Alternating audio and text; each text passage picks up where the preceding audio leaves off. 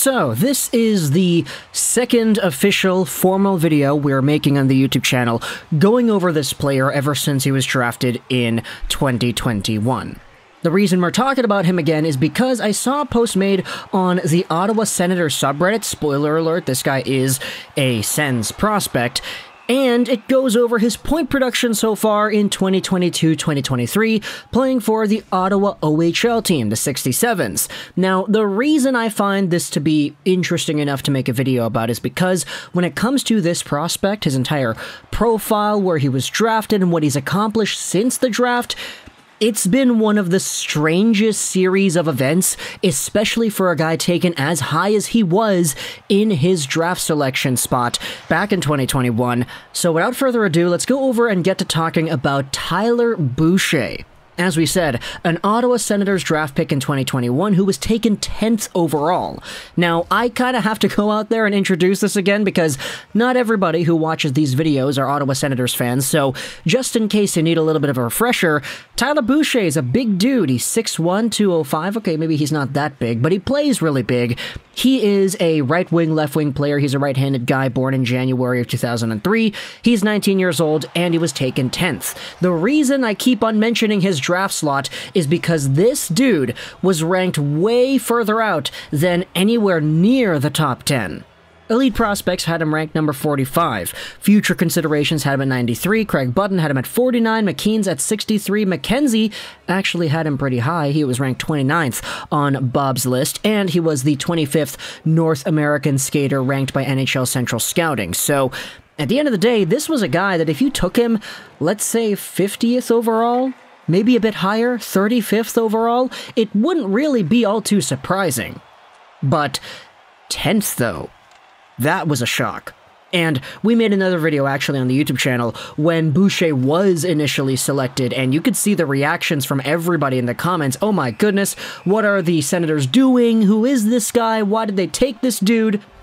Back with the NTDP, when he was drafted, Tyler Boucher was not one of the top guys on the team in points. Sure, he was a point per game, but he wasn't available for the majority of the season, and as a result, he had guys like Isaac Howard and Frank Nazar and Dylan Duke, who all had much more points. Now, with Tyler Boucher, points aside, there was a pretty physical element to his game as well, which had a lot of scouts going out there and saying, okay, if there's a reason why Ottawa is taking him 10th, it's because of that physicality. It's because of his willingness to try to get under the opponent's skin. You know that Ottawa values players who play in that sort of mold. You have Brady Tkachuk literally as your captain, so having more players that kind of fit that bill, it makes sense that they would go out there and prioritize those types of talents. It's just promoting a guy that some people said could have been a 90th overall pick up to 10th might be a little bit far-fetched, but hey, let's go over to Boston College in 21-22 and see where he goes from there. Spoiler alert, he wasn't doing all too great. He had 3 points in 17 games played in the very limited BU sample that he had, and it was so bad that he actually decommitted from Boston University and went over to the OHL for the 67s. Now, this forfeits all future college eligibility because the OHL is part of the CHL, which is Major Junior, wherein the players can be signed by their NHL teams while playing there, which is why the NCAA considers it a pro league. Long story short, he's not going back to the NCAA ever because he's not allowed to. In the sample that he had with the Ottawa 67s, he had 14 points in 24 games played, which if you're doing the math here, I mean, Tyler Boucher was supposed to be a big physical dude who was in his draft plus 1 year, and he was a top 10 pick, and he went out there in the OHL scoring at roughly half a point a game. That's not great. Now, you go over to what he's doing this season, and he's actually been a lot better in the 6-game sample that he has. He's got 7 points. And, I mean, it's not bad. Definitely not bad. Over a point per game, he is dominating the score sheet with 5 goals and 2 assists, and you can actually see that when it comes to the goals that he is scoring, he is getting set up pretty well, and he's making it count. Whenever he has the puck in his stick, he's firing it towards the goal, he's getting long-range goals. There was one goal that he scored where Canadiens prospect Vincent Rohrer went out there and threw the puck off the end boards, it bounced out in front, and Boucher was the first guy to get it, come in, shoot, and score. He's had some pretty good highlights, and he's had some pretty nasty hits, too. There was one play that I saw after a whistle where Tyler Boucher kind of takes the guy down while he's not noticing, and I know you could say that's kind of slimy, and I definitely won't disagree with you, but then again, those are the kinds of intangibles that the Ottawa 67s have in this guy, and it's why the Ottawa Senators decided to take him 10th overall too. It's just, at the same time, being just barely, very slightly over a point per game in your draft +2 season after being a 10th overall pick, I'm sorry, man, but so far, Tyler Boucher has not done enough, in my eyes at least, to say that he is definitively a 10th overall caliber guy.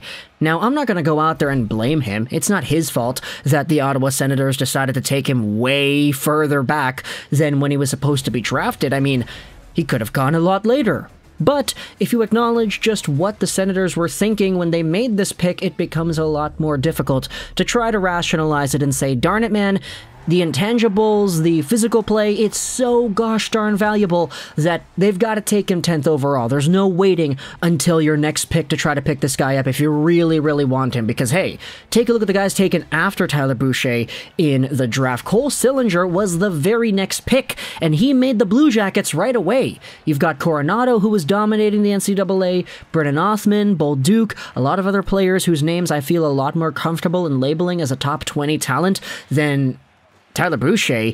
It's kind of weird just looking at the drop-off in talent. William Eklund, Brant Clark, Dylan Guenther, and then Tyler Boucher. One of these things is not like the others, unfortunately, when it comes to long-term potential ceiling.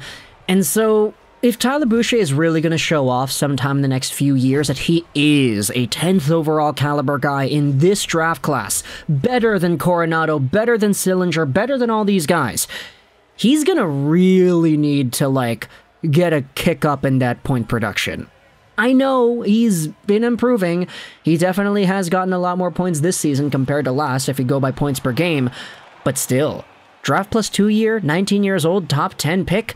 There's a reason why, for a lot of Senators fans that I've seen, it doesn't appear to be that Tyler Boucher has the highest ceiling in the world. Oh, he's a 10th overall guy. He could be a first-line caliber player sometime down the line. I've been scrolling around on the Sens subreddit, especially where I saw that post, and some of the comments just go out there and say the same thing. He looked decent in the preseason, and I don't think he'll ever be as good as some of the guys picked after him, but I think he can be a player for us someday, and while you'd hope to get more than just a guy at 10th overall, it's certainly better than nothing. Picking him above Cole Sillinger will always sting, but if he can become a full-time bottom 6 NHL guy eventually, then I'm happy with that at this point. And just to end off this video, I think one of the first comments kind of summarizes it nicely. It's not too shabby, his 7 points in 6 games, but to be fair, he doesn't even lead the 67s in points, which you'd kind of hope for in a 19-year-old drafted early in the first round. Now, he did miss the first 2 games of the season due to Sens training camp, so it's a lot to expect for him to be already pacing the team in scoring, but sure.